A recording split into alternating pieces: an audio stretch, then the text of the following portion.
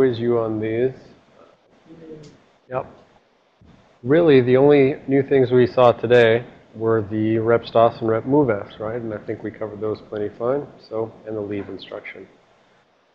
So, moving along, now we're going to see some of the equivalent things in on Linux systems. So, the first thing is that we will be moving from Intel syntax to AT&T syntax. So I already sort of made reference to this when I had to point out that, you know, in Intel syntax, you take the thing on the right and you put it into the thing on the left, right? And so in AT&T syntax, everything's backwards, and it's just there to confuse you. Unless you learned it this way in the first place, in which case Intel syntax is there to confuse you. So, one difference, for instance, this exact same instruction, whereas ESP moved over here to EBP, here it's ESP moves over here to EBP, right? So exact same instruction, just backwards. And you also see that we put these little % signs onto the registers. And here we actually see a $sign on an immediate. So this is one of the, you know, there's only a couple of things that I like about the AT&T syntax. And one of them is that they put the $sign on the immediate to call it out. And that kind of says, look, there's going to be, you know, a hex 14 embedded into your instruction stream right there. Over here, you know, you frequently see just addresses represented, you know, a number could be an address and a number could be an immediate. There's no distinguishment there, right? So, and then again, now this is what makes it a little tricky here, right? This is add ESP plus 14 into ESP, right? And so you have to keep in mind that it's sort of backwards of the way it was before, because that doesn't matter so much here, right, with the add, but for your subtract instruction, it definitely matters whether you do 14 minus ESP or if you do ESP minus 14 and then put it into ESP, right? So you have to keep track that even the order of operations, shall we say, is backwards here in this representation, right? So it's not, you know, going from normal left to right that we're used to, right? You don't take the thing on the left and have the thing on the right subtracted from it. You take the thing on the right and have the thing on the left subtracted from it, right? So just keep that in mind, basically. And yeah, I think this slide really needs to be more at the beginning, because this is where I say I use Intel syntax everywhere except now. So whatever. But yeah, so it is important. So part of the reason for this Linux section, part of it's, you know, just to get you exposure to, if you happen, you know, some people are going to be doing it in there, and I just want to, you know, give a little bit of time to doing it in that environment as well. You know, all the Windows people who want to be reverse engineers, you know, this doesn't necessarily matter to you, except for the fact that when you look at talks and things like that, so if you look at security conference talks or, you know, academic research papers and things like that, you have no guarantee in which format things are going to be. So if, you know, someone puts into their research paper a little snippet of assembly code of why this or that is the case, and the assembly code is their proof of something happening or not happening with the compiler, you need to be able to read that just as well, whether it's AT&T syntax or Intel syntax. So getting a little exposure to AT&T syntax is good. But this is the thing that I really hate about AT&T syntax. For those RM32 values, which before we said was a nice base plus index times scale plus displacement, everything's inside the angle brackets. Now for AT&T syntax, you move the displacement outside of regular parentheses, and then you have sort of no notion that it's index times scale, right? And you don't know there's plus signs in between things, right? So it's still base plus index times scale plus displacement. It's just left to you to remember which things are pluses and which things are multiplies and stuff like that. And remember, just like in Intel syntax where each of these things can potentially be optional, right? So I may have, you know, index times 0 plus displacement, and the thing may display it as base plus displacement. Here it could be, you know, just base and displacement over here, or I could have, you know, base plus index times scale with no displacement, so there may be no displacement off here outside of the parentheses. So it may be, you know, just calculate what's inside the parentheses. It may be calculate what's inside the parentheses and then add in what's outside of the parentheses And that's your address. Now go to memory, right? So that's a bit confusing at times. You actually saw a good example of this in, well, you didn't know you were seeing it, but in Dave's 64-bit stuff, his thing, rather than this, like this right here, this is the nice way that they can say it. Your displacement, they can say, you're displaced by negative E8. Okay, that's good. Or they can say you're displaced by FFFFF something which is negative E8, right? So negative 1 minus, E8, so FFF minus E8, whatever that is. I don't know, 0, 8, 1, 8, something like that. FFFFF 1, 8, something like that. So yeah, this is the nice form, but some disassemblers are not going to give you the nice form. They're going to give you the negative displacement as a negative number with all the F's. Yes? What is the star there? What is the star here? This is now just another syntactic thing where it's trying to say, like, well, so this is actually has to do with the call instruction here. So this is sort of one of the more nasty forms that I could give you.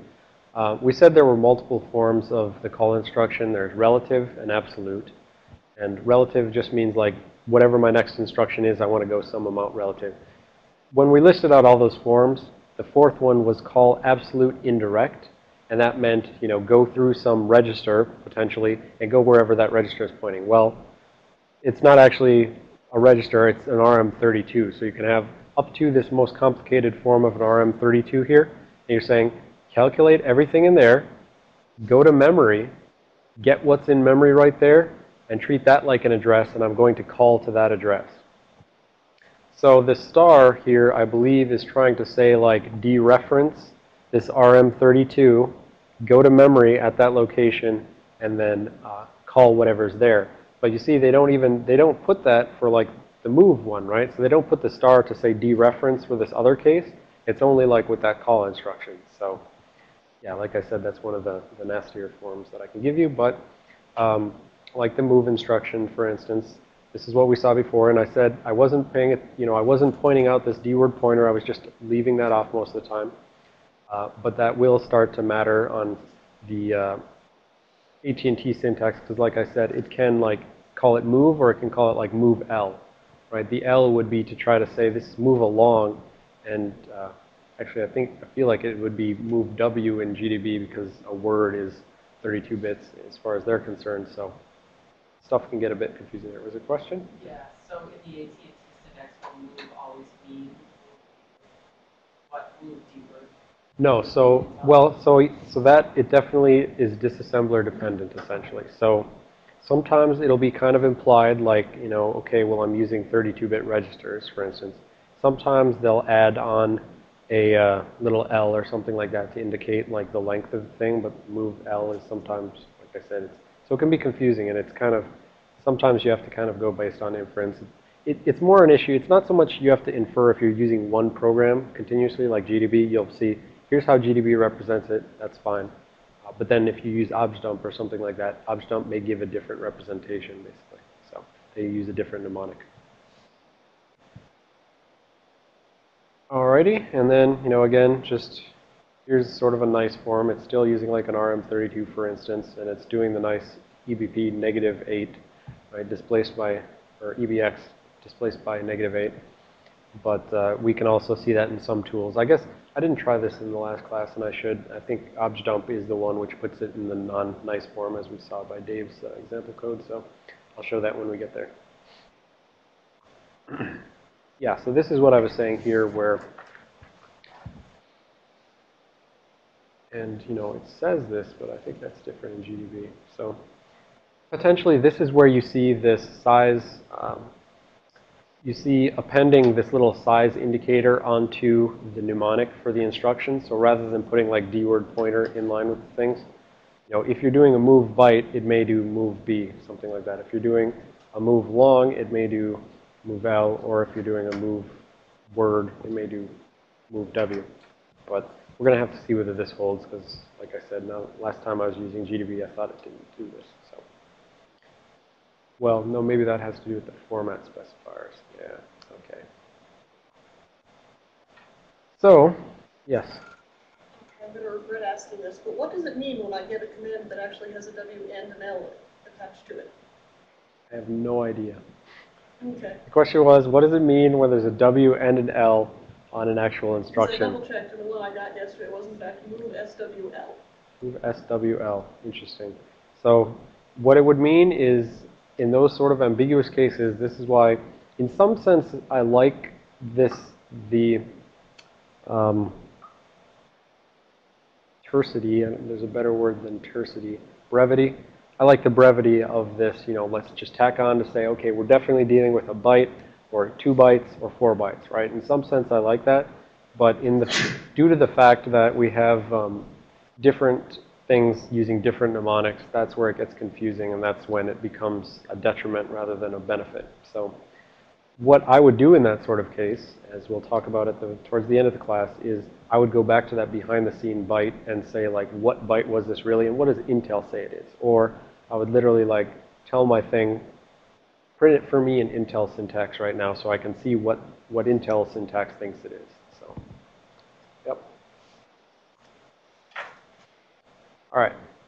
So on Linux systems, your go-to compiler is going to be GCC, right? The new C compiler. And this is available, for most NIX systems, as well as OS X, Solaris, and everything else. And it supports many architectures besides x86, so you can, when you're looking at like man for GCC, the problem is then you have a bunch of options for a bunch of other architectures that you're not using, right? So you need to be careful when you're searching for options that you want to pass to GCC. You got to look like, are these x86 options? Are these everybody options? And that sort of thing. But the main option we're going to care about as far as this class is concerned is the -GGDB option. So this is saying output debug symbols onto this binary. So attach debug symbols to this binary, which are appropriate for reading, GDB should be able to read these debug symbols. So there's a lot of different formats you can output debug symbols in, but -GGDB should say, give it something that GDB is going to read. And then, I just say that generally speaking, as opposed to Visual Studio where, you have all that nice little GUI where you select this or that, but I said behind the scenes selecting this or that is still just passing a bunch of command line arguments. In GCC, you just pass a bunch of command line arguments, and typically you wrap that into something like a make file where you set up, whereas in Visual Studio you set all your stuff and then that's your set configuration. In GCC, you'll typically have a make file where that'll specify what options you want to pass, what files you want to put together, in what way, and stuff like that.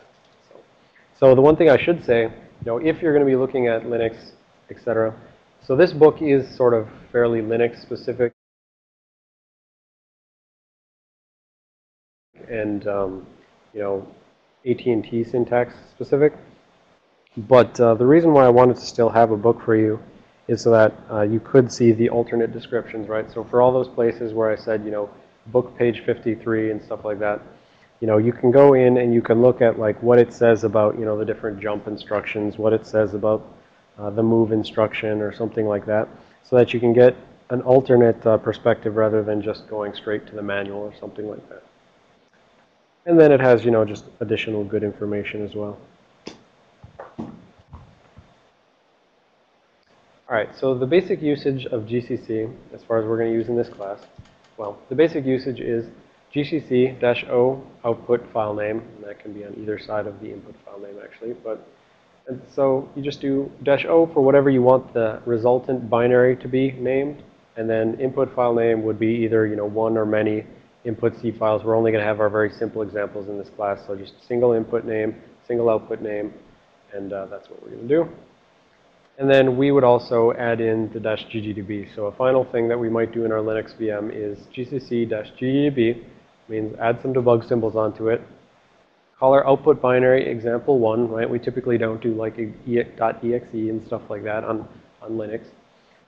And then just example1 is my input source file. All right.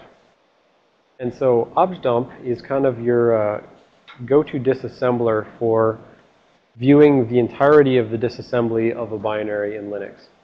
So object dump and object file could be potentially even intermediate linking files, like objects that are post-compilation but pre-linking, so you haven't like taken a bunch of stuff and put it together into a final binary. You can still dump those out with objdump, but for as far as we're concerned in this class, The objects which we're going to dump are just binaries that are generated as the output of GCC. And those are, for what it's worth, those are ELF files, the executable and linking format. And we're going to talk about that a bunch in Life of Binaries class. And actually, I should say to the people on the phone, no, that's the intermediate class. Yeah, so for the people who are doing remote as well, you know, I saw a lot of you were not signed up for the Life of Binaries class, but I think you probably do want to be, because the Life of Binaries class, again, is something which is going to help feed into the reverse engineering stuff. So if you're taking this remote and, you know, you thought this was sufficiently useful, I think you'll find the Life of Binaries class as well, so go sign up for that. All right. So one thing about objdump that's useful is this -m intel thing. So you can override the default AT&T syntax in order to actually see it in Intel syntax so that you can flip back and forth if necessary in order to do it. So Ariel, if you were using objdump to find that thing, try doing like objdump with this thing. What? I just did, Yep. and it switched from move SWL to move SX. There we go. So I know what that is. That's the sign extend version of move, right? So yeah, so we'll come back to that maybe, but that's really weird that it doesn't do just SX, because that's what Intel says in its manual, move SX, whatever. All right, so -m Intel will override the thing. So for instance, here's a simple example of, you know, my hello world. I do objdump -d hello. I get this init. That's the thing I've been sort of making reference to. That's the function which is called before main potentially. Right, we saw it was named something different for Visual Studio, but there's always this initialization of the C runtime library that goes on before you actually get into main. And so there's init, and then ... Eventually you'll get down. It's basically, it starts at the top, runs all the way to the bottom, just trying to disassemble as much stuff as it possibly can. And so if I flip this to -m Intel, then this is the equivalent stuff, right? So I see here, like, I had end, ESP, and FFFFF0. Back here I had end, you know, this $sign FFFF0 saying that's like an immediate. It's just some constant that's hard-coded in here, right? So maybe I have this LEA ESP +4, and I don't remember that this is an ESP +4. Go to memory. Well, not go to memory. Sorry, it's an LEA, right? So don't go to memory. Just calculate ESP +4, put that address in ECX. And if I want to see it the other way, right, ESP +4 into ECX, right? Back and forth. ECX -4. Well, no, here objdump did the -4, so I don't know what your objdump is doing. Anyways, so that's the back and forth with that. So I'm going to actually show that now. I'm trying to decide how I do this so that I don't just like talk through everything. All right, so you have a Ubuntu VM on your desktop. So you've got VMware Player link on your desktop. Double click on that. And it's going to bring up Ubuntu VM. For everyone who's doing it remote, you know, I sent you the link to download the VM, and you can run this in VMware Player on, you know, Windows or Linux, whatever. So, you know, from within VM Player, you know, we all in the labs will have just this little Ubuntu thing already in our inventory. For people out there, you're going to have to specifically go, you know, file and open virtual machine. But for everyone else, you have Ubuntu, just go ahead and hit play. Say virtual machine, or I think it was, well, I don't know what it was. But so now you're going to get a couple of errors because this is set up to like use a virtual floppy drive, but we don't have a floppy drive. So that's fine. It says, do you want to try to connect this device? No, because it's just going to error out again. Right? So no more virtual floppy trying to start every time. Get out of there. I think there might be another error. Maybe, maybe not. Was that? Takes a while. Yeah. So this is going to take a while. So I'm going to let that go, and then once we get this up, then we're going to do a quick example of this compilation that I was talking about, as well as the using objdump. So we will we'll go back to doing this, the GCC example 1, and we'll have to go find our example code, which should already be in the VM. And then we'll go forward and we'll do like objdump-d example 1, for instance. So when it comes up, go ahead and use the standard username and password that we have for the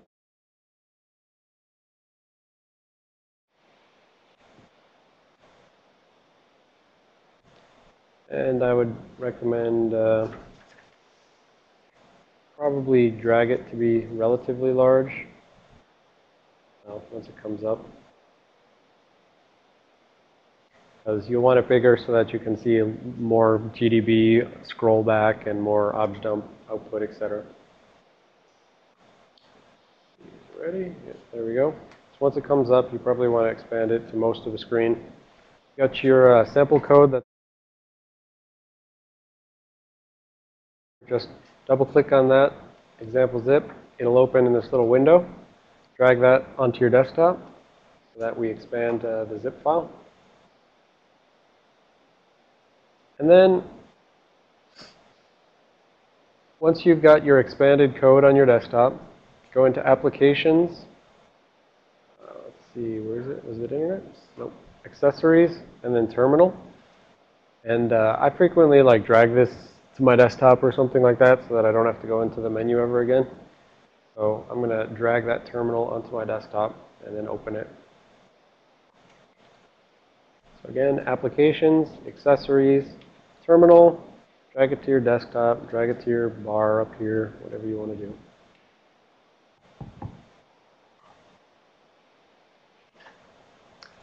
All right, and then once you get your terminal window up, you're going to do CD desktop and CD intermediate, intro ASM code for class, and then example 1. And for those who don't work in Linux, you can use tab completion. So you just type the beginning of desktop, and then you hit tab. And then you type the beginning of intro, and then you type tab. And you type the beginning of example, and then there's multiple examples. So we just type example 1, and there's no such file. All right, this is the one that doesn't have example 1. So we're going to go to example 2. Man, I'm working on that too much. And so when you're in example 2 and you do ls, you will see your example 2.c, and then you'll see all that other Visual Studio crud that we don't care about anymore. All we care about is that we have this single example 2.c. We can do cat example 2.c, and that'll show us the source code that's in it, right? And so recall that that was the one where we did the 2 times x plus y, and it got turned into an LEA and things like that.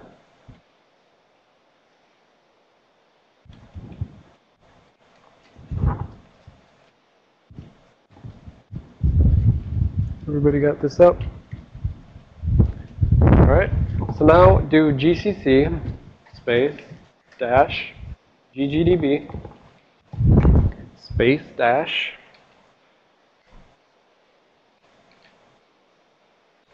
O, right? Where we're going to call our output binary example 2, and then just example 2.c. So I'm going to expand that, right? So GCC dash ggdb dash O example 2 space example 2.c. All right, that compiles our binary with no fuss, no muss. All right, and so now we can do something like obj dump dash D, example 2, and then you don't have to, but I would recommend piping it to less so that it doesn't just spew the entire disassembly all at once.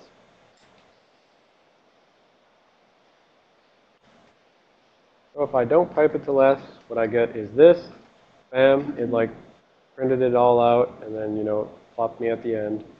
Or if I pipe it to less, then I get this, and I can scroll using my arrow keys up and down, right?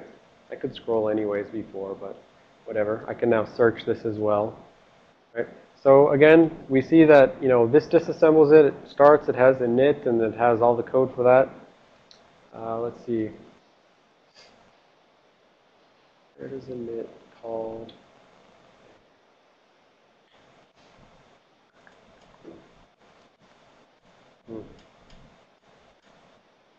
Well, there's start. Okay, anyways. So there's init, and then there's start, and then eventually if we keep scrolling down, eventually we'll find sub. That was that subroutine that did the 2x times y, or 2 times x plus y, right? And this is interesting here. We see that we we don't have this generating an LEA instruction like we did before, right? Before we had that ECX plus EBX times 2 or whatever it was. This generated completely different assembly. Said I'm going to do some sequence of adds in order to get the same result, right? And then we have main, and we have the call to A to I and stuff like that, the call to sub, etc. And so this is, Intel syntax, and if I want, I can turn the, or sorry, that was AT&T syntax. If I want, I add the dash capital M, Intel, and then fail. Lowercase I on your Intel. Right, so objdump dash capital M space lowercase Intel. And then you get something like this where everything's in nice, clean, aesthetically pleasing Intel syntax. So, unnecessary. All right, well, how do I know if I'm doing a mod or something like that? You'll see what I have against percentage signs when we get to the inline assembly, actually. So, all right, so this was just our basic first thing, right? We compiled a binary, and we can dump out the assembly, right? So objdump is our ghetto disassembler. All right. So that was that. Do I have lowercase? Yes, I do. All right, so then next we have hexdump and xxd. These are if, for whatever reason, you just want to see like hexdump. I don't know why, but I mean, if you just want to see the bytes, you can see that in objdump. So if you just want to see hexdump in, for instance, the canonical view where you see the ASCII tied to the actual hex bytes, use hexdump dash capital C, dash C for canonical. And if you did that over in your VM, you'd get something like hexdump dash C, example 2. I'm going to pass that to less again. Right, and there I can see that. Well, one thing I see right away is that I have some sort of like ELF signature at the beginning, right? Little ASCII ELF. Or, it could be the Environmental Liberation Front, something like that. Anyways, I can see some strings in here, /lib/ld linux.so, whatever that is. And I see some other strings. So, sometimes for whatever reason you want to look at hexdump. Personally, though, where available, I prefer xxd. So xxd is my little ghetto disassembler. So xxd will do a hex dump, just like what we saw, and it'll dump it to file. Well, it'll dump it to standard in unless it'll standard out unless you redirect it to file. So it'll do a hex dump, but the nice thing about xxd is it'll put this thing out to file if you want, and then you can go modify that file and like just change those bytes in the hex dump, and then you can do xxd-r to go the reverse direction in order to take your little text file that you modified and turn it back into a binary file. So I like that. That's, my simple little hex editor.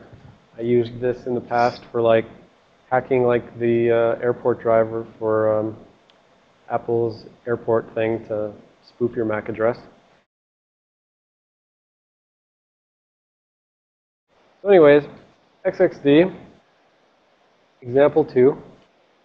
And then if I just do that, it's just going to dump it out like this. And there's actually some other options, like if I want to put this 1 byte at a time with like spaces between, or 4 bytes at a time, but whatever. I do xxd, and then I redirect that to a file, and I say, my dump, something like that. Then I can open my dump with the delete text editor, Nano. Oh no, now the world on the internet knows I use Nano. VI and Emacs are for wusses, or stupid people, or something like that. Hate me if you will. I don't care. I don't care what you think. Nano rocks, just like Pine. And it tells you all of its commands right there. Anyways, so like if I wanted, I could, screw this up, and I could change the signature to, I don't know, I think this will be Elf, Wolf, or maybe Ellie. Let's go with Ellie, right? So I hit that to be a 5. So I think 45 is E because we got E, L, F, and that was a 46, and F is 1 greater than E. So I hacked that like that.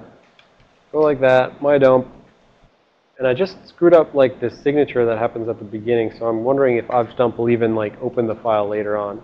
But I can do xxd mydump, wait, -r, dash lowercase r, mydump. Oh, sorry, is that too low for you guys? Probably. Let's try this. There, no, it's not so low.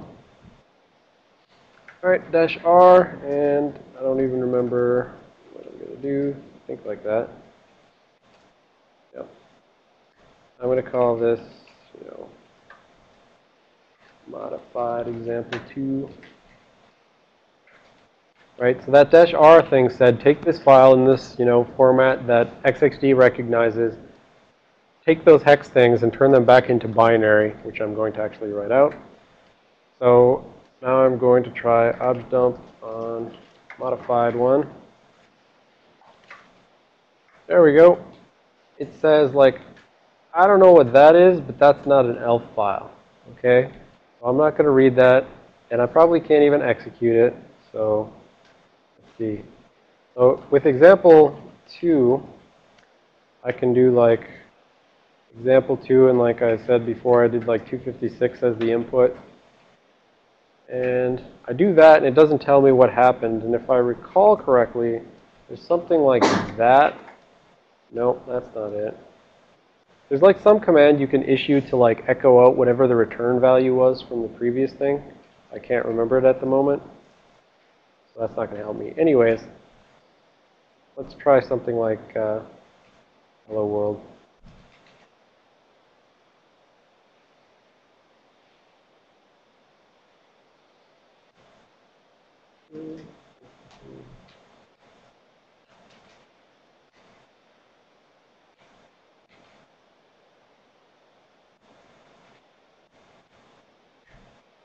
All right, so if I execute hello world, right, I got to print out.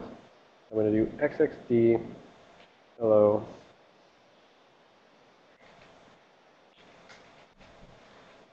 Hack that.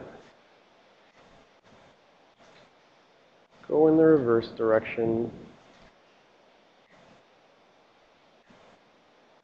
And then let's see if I can even execute hello mod.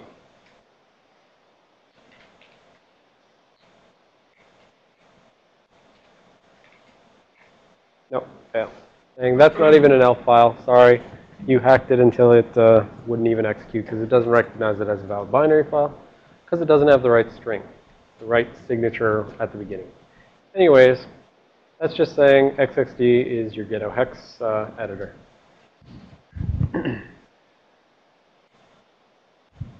All right, so now talk about GDB. This is our go-to debugger on Linux systems or Mac systems as well.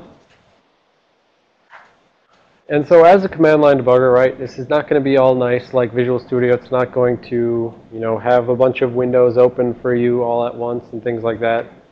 In fact, if you don't tell it to, it won't even like tell you what the registers are right now. It won't tell you where you're currently executing, that sort of thing. So really, GDB gives you nothing unless you ask for it. There are some additional things that there are other debuggers and stuff for Linux that you can use if you want that'll give you nicer user interfaces. But I still decided to go with GDB here because you can pretty much guarantee that anything that has something like GCC for code development on it is going to have GDB on it as well. And it's frequently on systems by default. So the syntax for starting a program in GDB is GDB and then just the program which you want to start. But in order to make this useful for us, we're going to talk about using a commands file. So we're going to give a -x and then a file name. And that file is just basically going to have a list of GDB commands, just the same kind of thing you would type in when you first get into GDB. Things like display this register, display that register, set a breakpoint, things like that. So we're going to put those sort of things into a file, and then we're always going to run GDB with this commands file so that it'll always print out whatever we want to see. All right, so yeah, that's just -x, gives a commands file. And this is absolutely essential to using GDB if you're going to use it for any amount of time, which you will be at the end of the day when you're doing your little example thing. you want to be using -x, which has all the commands you want to do. And so it looks like I didn't move the commands thing. I want to move that now. I think, there we go. This is what we're going to use as our initial commands file. So go ahead and start, either if you grab the slides, copy this into something, but in your Linux VM, you're going to want to have this sequence of commands in some file called whatever you want to call it, but I'm going to call it like command. Nano command, whoops, paste that in there, and then I have that in my commands file, and I can do, in Nano, I can do Control O and out, etc. Use whatever you want. But I'll come back to this in a second to let you type it out. Or skip ahead in your slides. It'll be in your paper slides and write it out. But I need to move this because I want this to be after that. All right.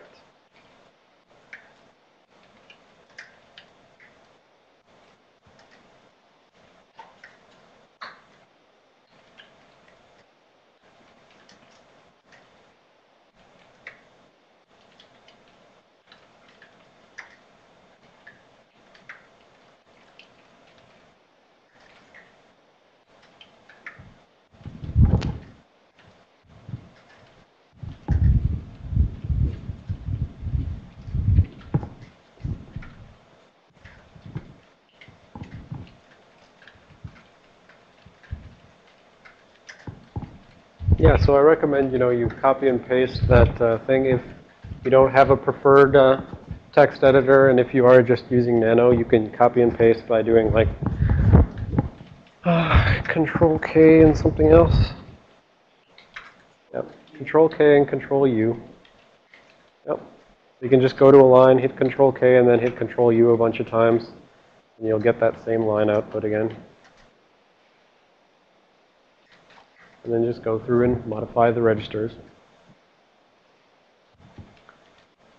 So for instance, one thing we can see from this is in GDB, registers are going to be prefixed with the $sign now. So GDB's writing things has nothing to do with AT&T syntax. It's just GDB syntax.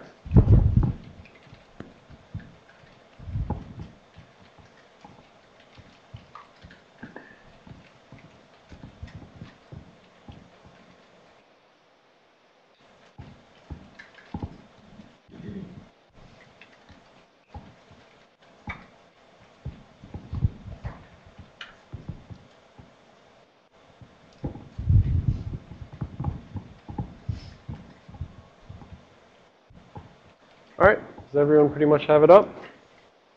Almost? No, I still hear typing.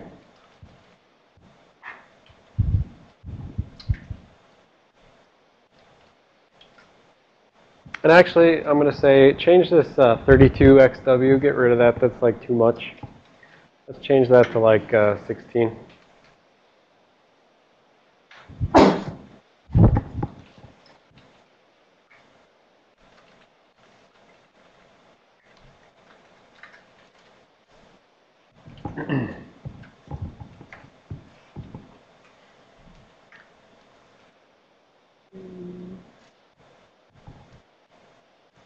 All right, so I've got my file in a file just called cmd command.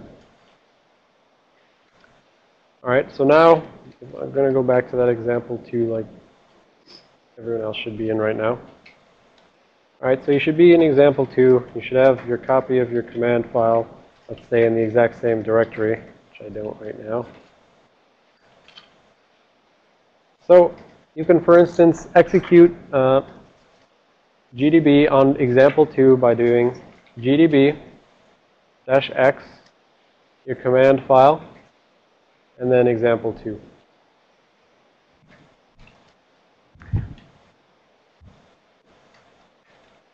And press return. And that's going to start up GDB. And it's going to set a breakpoint because the very last thing you had in your command file was break main. So it's going to say, set a breakpoint at main. That's what we see right here. And then, we can run the program, look at the program. But the main thing I'm going to say for right now is, do run. We haven't learned this instruction yet, right? We're going to go through and learn all the commands for GDB, but if you hit run, then you will see this sort of output where you get to see some disassembly, you get to see the registers, you get to see 16 D words worth of the stack, and things like that. So that's all I'm saying we're going for with this command file. We want it so that every time we step one instruction at a time, this sort of output is going to be displayed. So I'm going to exit out of there. All right. We'll go back to here. So now we're going to learn about our commands within GDB. So once you're actually inside GDB, the most important command is help. Okay?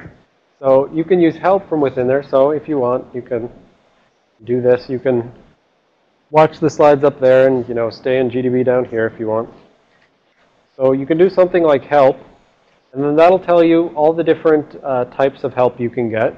And then you can just keep doing help and drilling down on something. So for instance, I can do help on breakpoints. So help breakpoints. Now it'll list all the different types of breakpoints all the commands that pertain to breakpoints. So there's awatch, which is set a watch point for an expression, blah, blah, blah. Got a bunch of those different things. And for each of those, I can then also drill down and say, say help trace. Right? And eventually it'll say, okay, well, trace has a certain form, trace and then a location, and a location may be a line number, et cetera, et cetera, et cetera, right? So this is kind of like a terminal leaf in the help tree, right? Eventually you get to something which says this is the syntax for this command, and, there's no other list of commands, basically. Right, so help is the most important thing. When in doubt, type help, and then just be like, I don't know, I guess I want to look at the stack or something like that, and then help stack, and then see if anything looks like it, sounds like what you want to look at, etc. And so you just keep drilling down.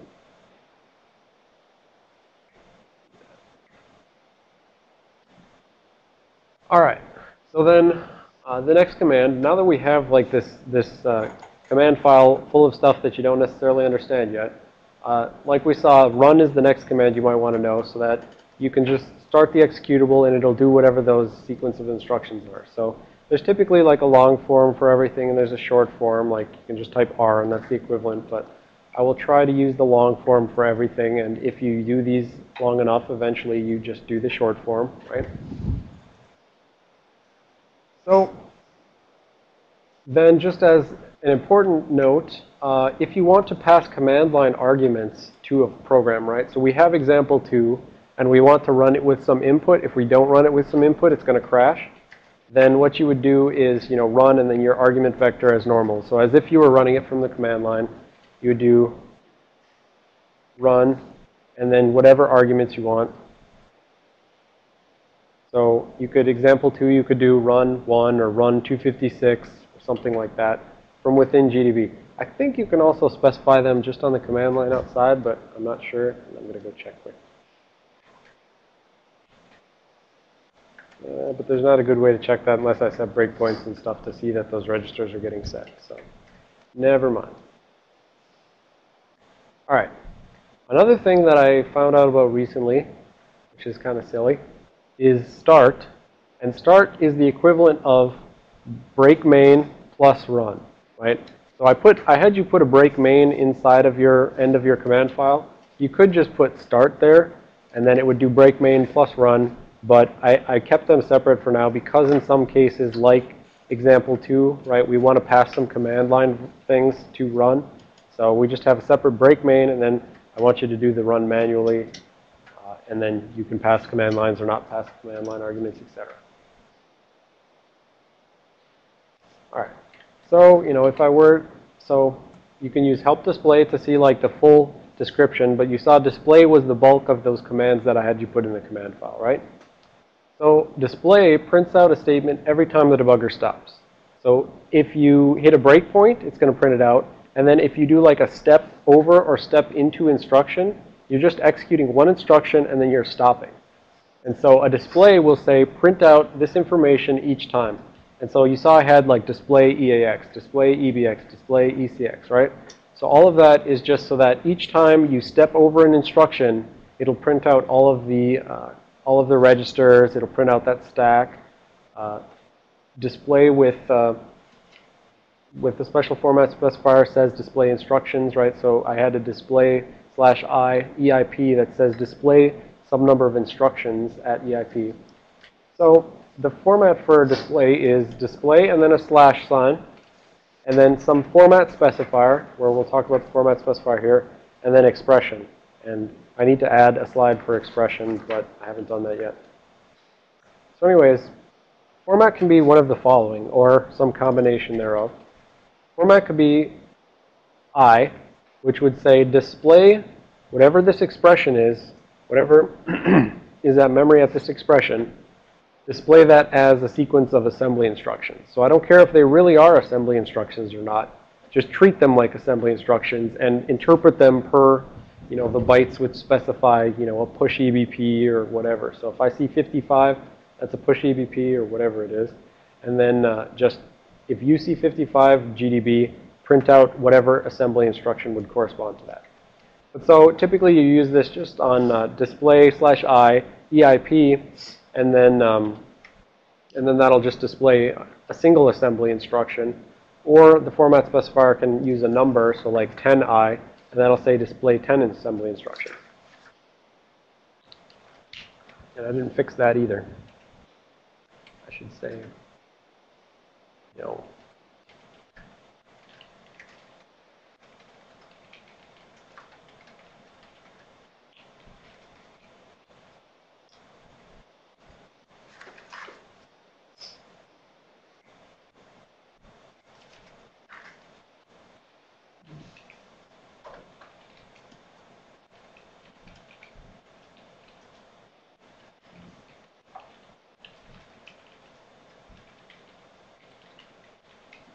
Does that description sort of make sense? Other than the fact that you don't necessarily know whether you need angle brackets or not, right? That's ambiguous, but does that make sense that part of the format, well, and it's not just one of the following, it can be a combination of the following.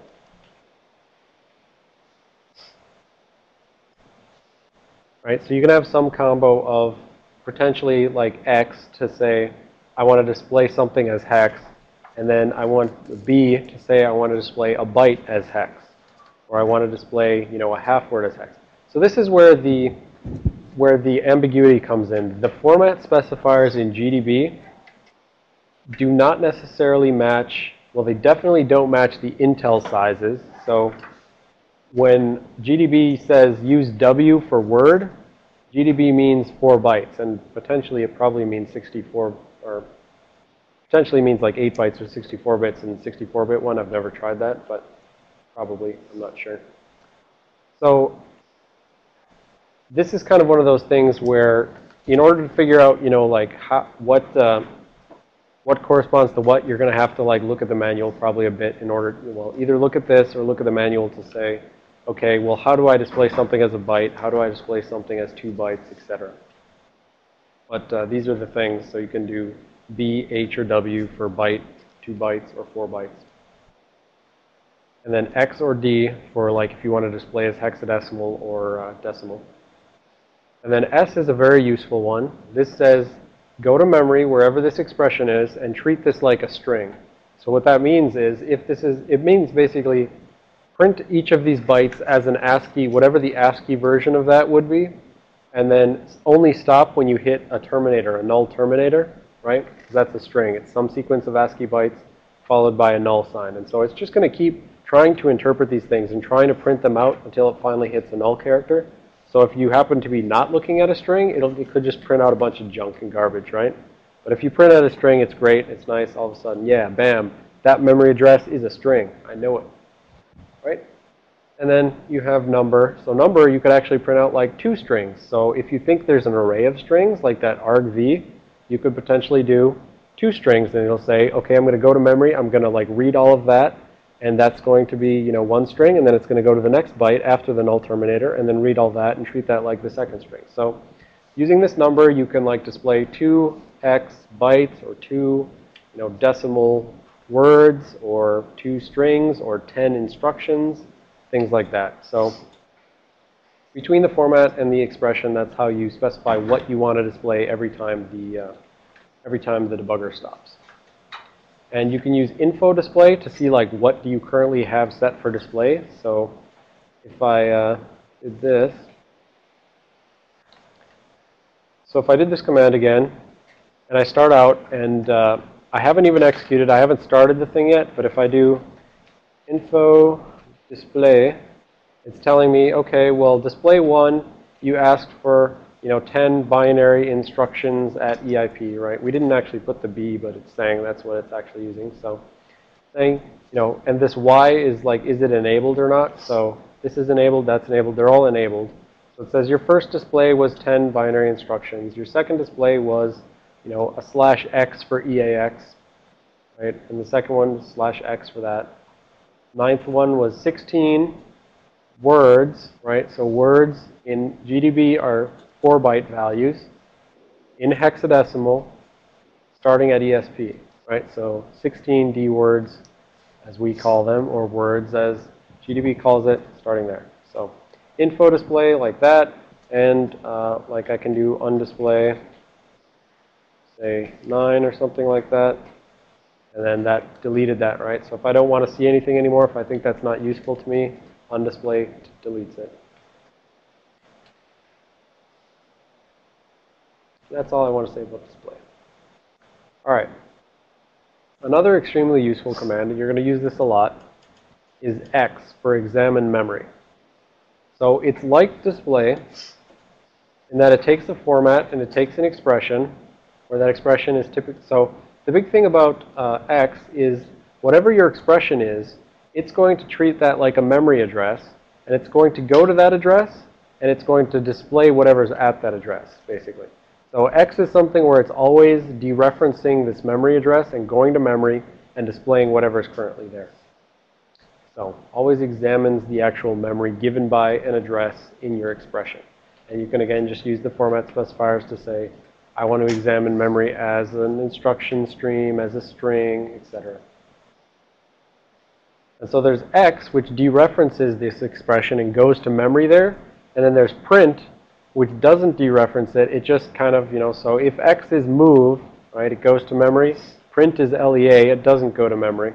So it just says, if you can maybe give some calculation, like your expression may be like EBX plus EAX or something like that. So print /X maybe. EBX plus EAX, and then it'll just calculate, add those together, and print out whatever the result value is. So we have a couple examples right here. So this is where, again, this syntax can be a little confusing, but on the right-hand side of that slash, right, that's all format specifier, right? So the X over here means examine memory. The X to the left means examine memory. The X to the right means display it as hexadecimal, right? Because per the previous thing, said you can have a hex format specifier, X, or a D format specifier, D, right? So examine memory as hex at EBP. So it's going to take EBP, whatever's in that register, it's going to say, I want to treat that like a memory address, go to that memory address, and examine what's that memory there. And so what happened here is EBP happened to contain BFF, BC, B78. So that's what was in EBP, but X says examine the memory at that address. And so then it says in memory at that address is BFF, BC, BE8. Right? And that's probably a saved frame pointer from the previous thing, right? Because those EBPs are always pointing at the previous frame pointer, right? That's that linked list. That's why they kind of look like they're the same, both stack addresses, roughly in the same range, etc. Right? But if I did print /X rather than X/X, it's not going to go to memory. It's just going to say, okay, well, EBP is BFF, BC, B78.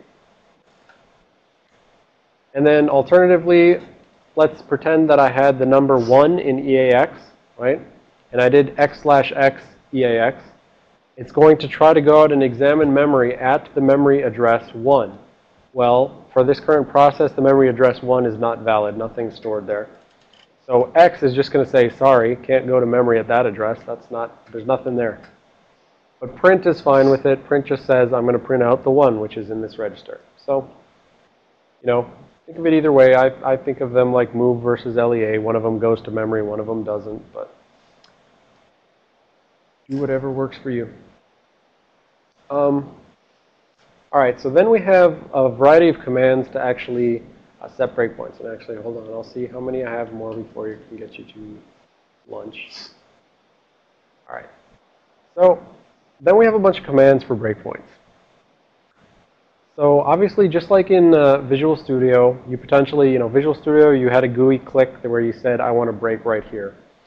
In GDB, you use break or the B command. And the big thing here is, if you have debugging symbols, right, everything we're going to have has debugging symbols. You can issue things which have symbol as sort of the destination where you want to break. So you can do break main just like you have in your command file right now, right? But let's say you're trying to reverse engineer something on Linux, like we're going to be doing with our example at the end of the day. You won't necessarily, well, I guess our example at the end of the day does have symbols, but you won't necessarily have symbols for the thing, and therefore you can't just do break main. So potentially you have to give a hard-coded address, and you want to say, I want to stop at this address exactly. In that case, the syntax here, and probably should put a space here so that everything's on the same line.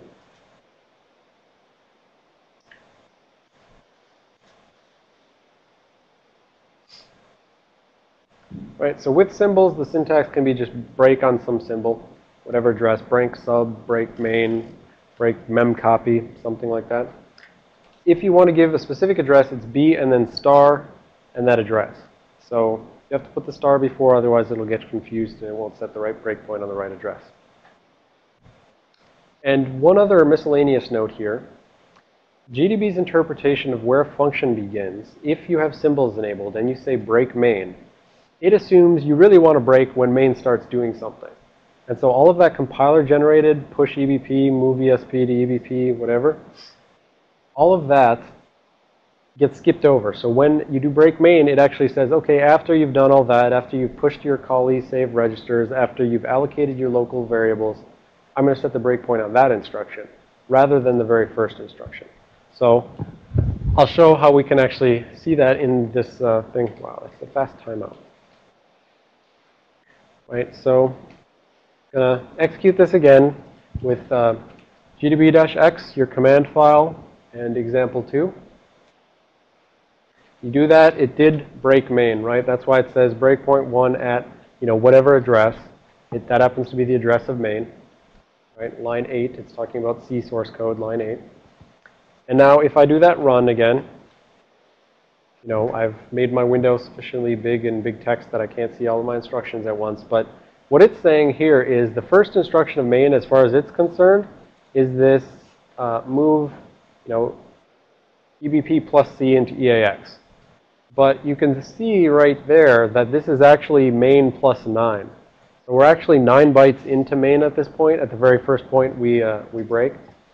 So if I wanted to see what the very beginning of main looked like, for instance, I would have to then go back in and do something like x/i say 10i at main, something like that. So here, this is, not going to be skipping over anything. This is just literally going to be replacing main with a specific address. And so if I do this command, and again, did I move this down again?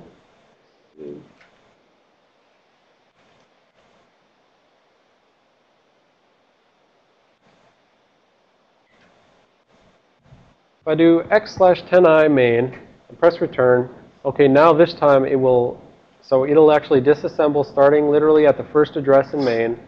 And we can see that the breakpoint got set here at main plus 9. So GDB decided, well, the programmer doesn't really care about those first automatic compiler-generated instructions. They care about the stuff they wrote, right?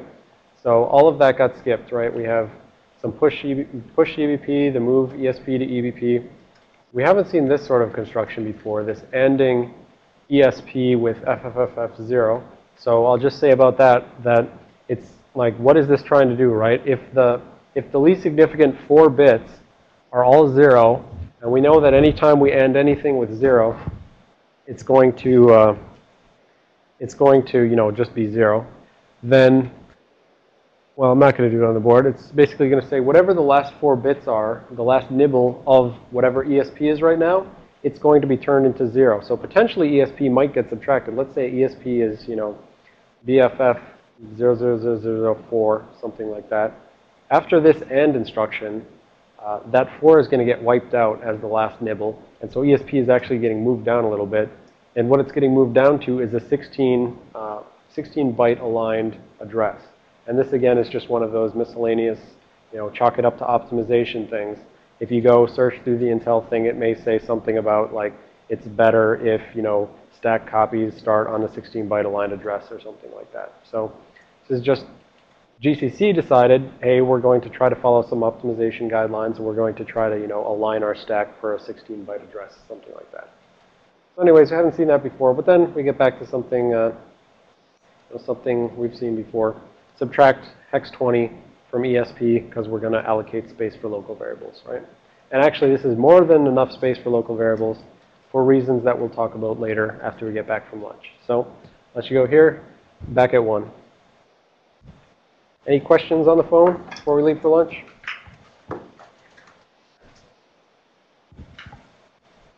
All right.